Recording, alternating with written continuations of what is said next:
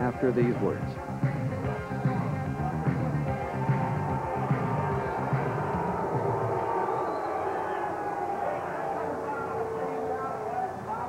We're going to do it here.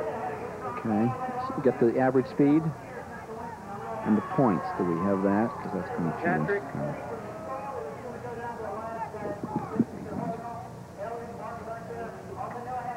Set Ken back, and you sit over here. Sit out a little bit for me. Thank you. You sit back. Okay. That way you have freedom. Varsha out of break and then up to Ken.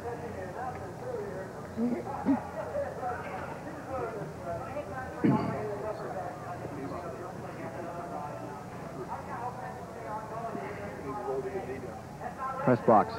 Press box.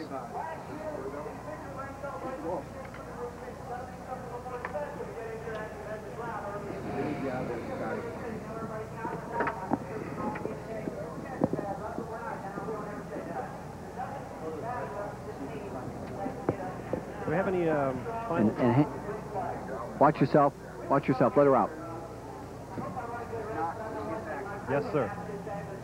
Do we have any final word on how many laps Rusty led? Get that NB. Anybody know how many laps he finally led? 270 plus. Now it's 300 plus. He led over 300. Okay. Top 5 with that STP logo. Is there a goodies award today, Fred? Yeah. Thank you. Stop, Larry. Larry.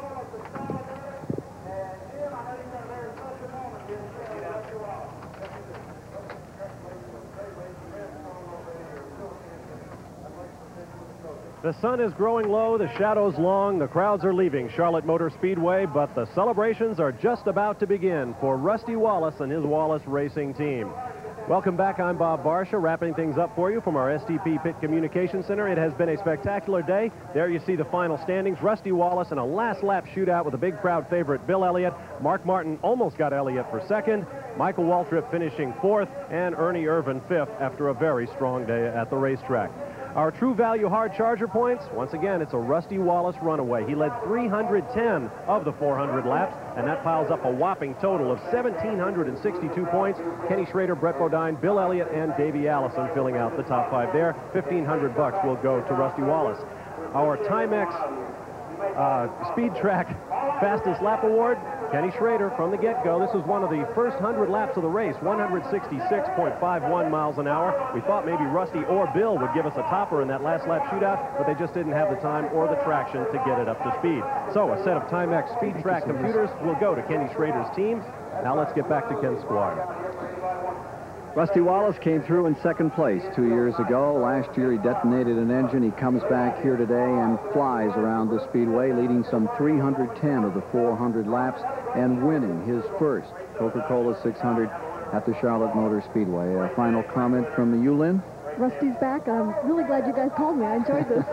And Rusty Wallace will move up in those standings. He came in here 7th today, and bad luck for your old pal and hunting friend Dale Earnhardt. Well, he had trouble, but I tell you what, everybody took a shot at him today, but he held them all up.